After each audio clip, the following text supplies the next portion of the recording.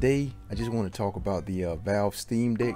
Quite sure a lot of you guys already heard about it, but let's get into it. Valve is releasing a new handheld device. It's called the Valve Steam Deck. This device will be released mid-December. Let's get into some of the specs. The CPU is a Zen 2 with 4 cores and 8 threads at 2.4 to 3.5 gigahertz, up to 448 G-flops. The GPU is 8 RDNA 2 compute units, 16 gigabytes of RAM. So I found my device that I'll be playing Stalker 2 Heart of Chernobyl. As far as the storage goes, it depends on the version you purchase. From 64 gigs up to 512. It has 2 touch surfaces on both sides of the device to serve as a mouse. The device also has a gyroscope for motion controllers. The core hardware is not upgradable, but you can upgrade the SD card. The device uses Steam OS 3.0, but at your desire, you can run and download Windows instead. The Steam OS is up to date with current new gen consoles. The device provides a sleep mode or a suspend resume feature, so you can resume play when the gamer inside you reawakens. Pretty cool, huh?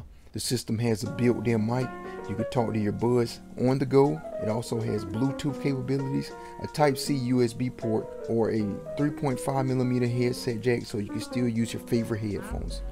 Alienware. You can also play local multiplayer. The Steam Deck also has a 4WHR battery. Valve states that is 2 to 8 hours of gameplay, depending on how graphically intense the game you are playing.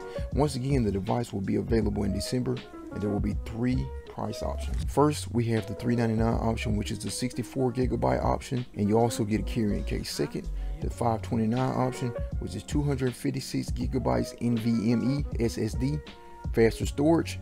You get a carrying case once again, exclusive community profile bundle, and last but not least, we have the $649 option, which is probably the best option, the one that I would go for.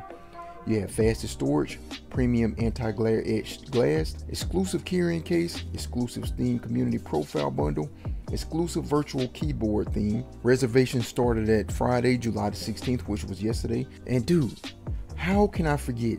The display is a 7-inch LCD touchscreen with resolution of 1280 by 800 with a 60Hz refresh rate. Sounds amazing. Dude, you guys need to hop on this. Get on the reserve train if it's not too late. I'm not really the tech savvy guy, but I know what I'm looking for because I do my own research. But hey, you guys tell me. I also like to learn too, man, because there's a lot that I missed out on. If anybody could inform me about some of the major details that I may have missed out on, or where there be VR capabilities, if I missed out on something, inform your boy. Hey man, it was a pleasure talking to you guys, man. I'll catch you guys next time.